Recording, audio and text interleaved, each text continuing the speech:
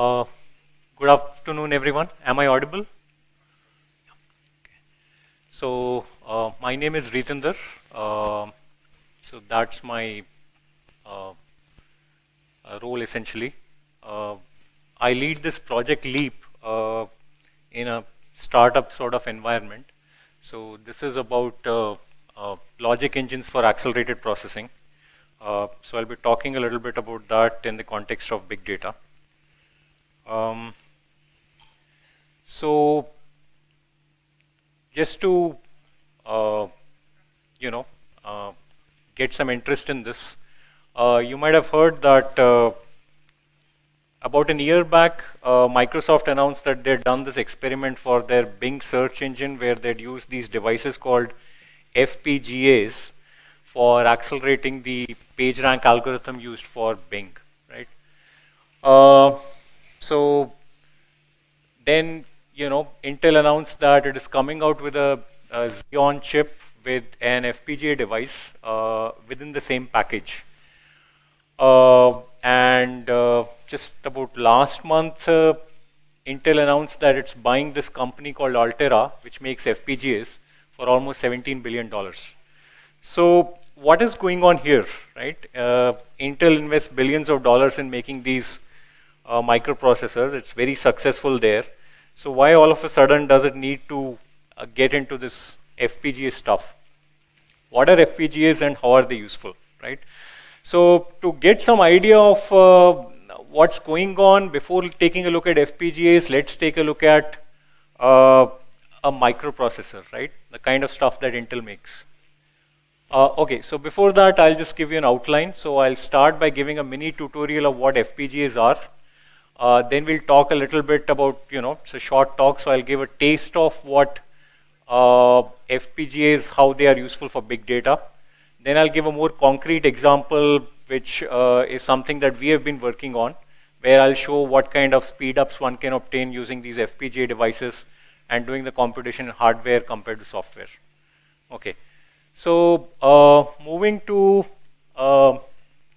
what a microprocessor, what a modern microprocessor looks like, right?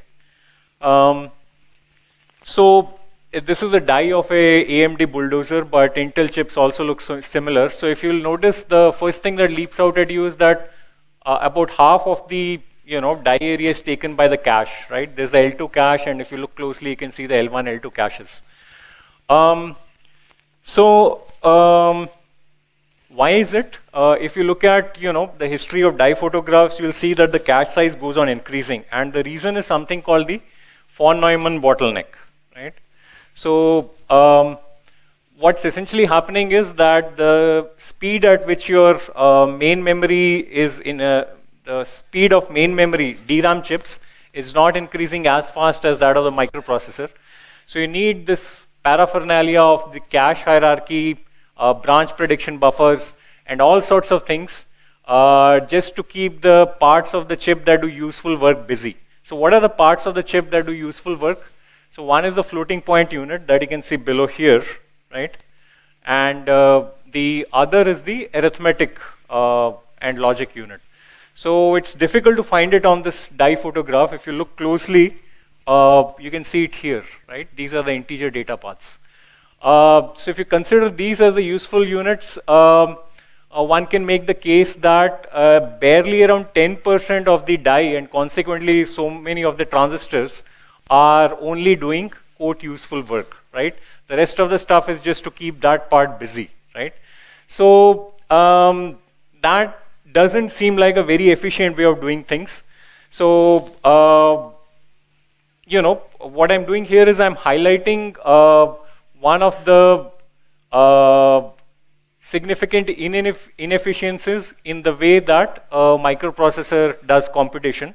And this comment is valid not only for big data, but in general, right? For whatever computation one does, it's only around 10% of the area that's actually doing the useful work. So coming specifically to big data, there is a significant number of big data applications, if not the majority of them, that are streaming applications, in the sense that you have lots and lots of data that you feed through, and each data item is typically processed just once, right? So search is a very good example of that. You look at each byte of your data just once in general. So for such applications, actually, the cache itself is not very useful, right? In fact, it's almost useless, I would go as far as saying, right? And there are many big data applications which don't have much floating point. So, the point is that for big data applications, at least some big data applications, a microprocessor is a significantly inefficient way of doing computation, and that trend seems to be exacerbating. So what does an FPGA offer us instead? So this I'm just giving you, so we'll get into the details, but what I'm trying to show here is, give an intuitive idea of what an FPGA structure looks like. So there's a huge chip, and you can configure what each of these logic elements does, and you can get 10 to 100 times performance. So the marketing slogan is hardware-like speeds with software-like flexibility. So just to give a taste of it, we look at the various building blocks. So this is the key building block of an FPGA. It's called a lookup table. So it's essentially a 8:1 mux, and at the data inputs I've connected SRAM cells, right? Or you can think of these as flip-flops. And so supposing I write into these flip-flops, right? I write these values. Then the only time when I'll get and I give 3 inputs there, right? So these are the 3 inputs, this is the output. So only time I'll get a 1 output is when all 3 inputs are 1. So essentially what I've done is I've configured a 3-input AND gate, correct? And if I made this one 0 and put 1 bits all here, I'll have a 3-input OR gate, right? So that's the essence of FPGA logic configuration. So by appropriately writing configuration bits into SRAM cells, you can make whatever logic gates one wants, right? And in current FPGAs, the size of the mux is 64:1, right? So you can make 6:1 gates. So that's a 3-input AND gate there. The other element are switches. So here again, you have a couple of muxes. So you have 2 inputs, 2 outputs, and by writing appropriate configuration bits here, you can make it behave like a 2x2 crossbar switch. And by writing appropriate bits here, you can make arbitrary connections, right? So there are millions of such switches in an FPGA. So writing these bits, you can make connectivity, okay? So the third block is, you just use the lookup table, and you need sequential logic also. So you add a flip-flop there, and the output you can take either via the flip-flop or directly controlled by a configuration bit. So one has sequential logic also. So this unit is called a logic block, right? So now coming back to the layout. So an FPGA consists of a 2D array of these logic blocks, and these are embedded in an interconnection network. Lots and lots of wires with lots and lots of switches in those switch matrices. So one can, by writing appropriate configuration bits, make it do whatever the application requires. And this will be much faster, right? Because it's a low logic level. So it's surrounded by I/O blocks. Now I'll give you some idea what the size of this thing is like. So what I've shown here is a 3x3 array. A modern FPGA has about 1 million such logic blocks. So you can imagine this as a 3000 x 3000 array, right, of logic blocks. And sprinkled among these logic blocks, you also have RAM blocks. Each of these RAM blocks can contain 32K memory. So you can make really fast finite state machines and stuff. These memory blocks are dual ported also. And you have got these DSP units. So there are these multiplier, adder, accumulator units. So on one of the top FPGAs, it does each of these does 25 x 18-bit multiplies. And there are a few thousand of them on the device. So essentially, FPGAs are quite powerful beasts, so long as one knows how to program them. So let's look at programming them. So essentially, the process is the same as programming an ASIC, for designing for an ASIC, right? So you start with your logic design in an HDL, synthesize it, get the netlist, do place and route. Then the last step is, instead of getting fabrication masks as you would for an ASIC, you get these configuration bits that you put on an FPGA. So time relay is from few minutes to several hours. And just to give you an idea, so HDL, you'll specify a full adder as it's shown here, right, in Verilog. So your synthesis will convert into gate level netlist, right? This will give you the adder output, this will give you the carry out. So when you do place and route, you'll get these configuration bits, which is a bit sequence of the configuration bits. And finally, you can, configure it on your lookup tables. So actually, these two lookup tables, if you look at the contents carefully, do implement these two logic structures, right? So that's essentially how you program an FPGA. So now moving on to big data, I incited your curiosity by talking about Intel and Microsoft. So let's talk about them. So okay, first of all, let's look at how you would use an FPGA, right? So typically it comes on a PCI Express board that slots into a standard slot in your motherboard, and via IO hub chipset, it talks to the CPU, which is connected to the DRAM. So this works. This is very efficient, and the bandwidth is not a problem at all. If you look at the PCI Express standard, you got lots and lots of bandwidth, right? So this is the way currently things work, and they work pretty well. What Intel is trying to do is the next step essentially.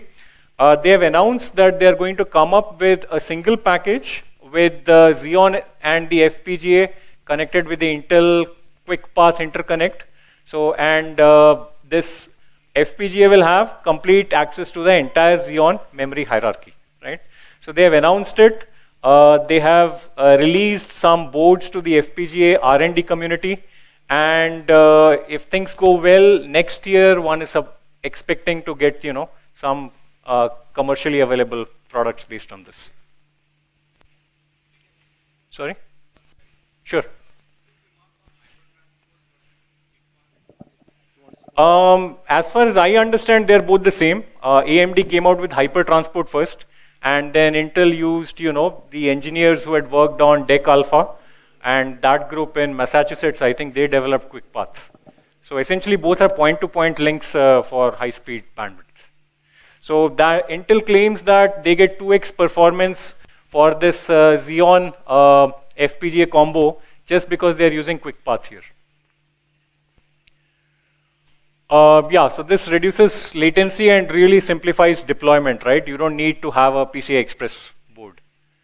So moving on to what Microsoft is doing, I'll summarize it here.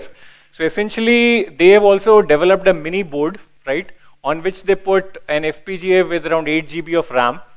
And what they do is they use a rack of 48 servers. So these are your standard 1U servers. And on each of these servers, they'll put one of these tiny daughter cards.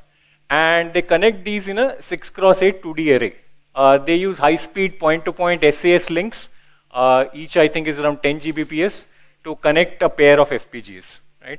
And they've deployed this, they've done an experiment on around 1600 servers.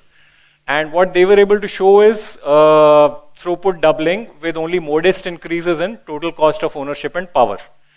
So they've been effective in demonstrating that for data center needs of high performance, low power, flexibility, and low cost, FPGAs can play a effective role. So from what one hears, Microsoft is now expanding these efforts. Okay. So now I'll try to give you a brief idea of the power of these devices, going back to a little bit of theory. So you look at a regular expression, right? So this one says that it will match any string, which is a string sequence of A's and B's, and the last two characters are C and D. Right? So this is one example. So one can, convert this into a NFA, right? And so I'll just show you the power of FPGAs by showing how easy it is to map this kind of logic structure directly onto the FPGA device, right? So all you have to do is you have to replace each of the states by a flip-flop. And you just put in these AND gates for the transitioning, and you get a structure that will do the matching. By the way, I have put these colored, things. I didn't want to clutter the presentation, so these are links. So these contain papers and stuff in which you can find more references. So you can download and click, and you can get more details. So I'll just skip this. I'm running out of time. So I'll just talk about a little bit about what we have done. We have developed this XML processing solution. So this uses something called tree automata, which are better than push-down automata. And we have used this board, and I'll just skip the processing. So this is a schema validation example. And we compared it against, software, the fastest we could find running on an Intel Xeon. And this is the result that we get. So x-axis shows the file sizes from 64K to 4 megabytes. Y-axis shows the throughput. So software is around 300 odd megabits per second. And hardware goes up to around 3+ gigabits per second. So we are getting around a 10x speed up using these FPGA devices. So we are utilizing only so much resources on the FPGA, and this is the current FPGA we are using, and you get FPGAs as big as this. Okay. So to conclude, you can get dramatically more efficient computation, but one needs a certain amount of expertise in the area at present to leverage that. But devices and tools are improving, and these devices have the potential to, be at least one of the workhorses for big data processing. I'm sorry about going over time. Thanks. Any questions? Reetinder.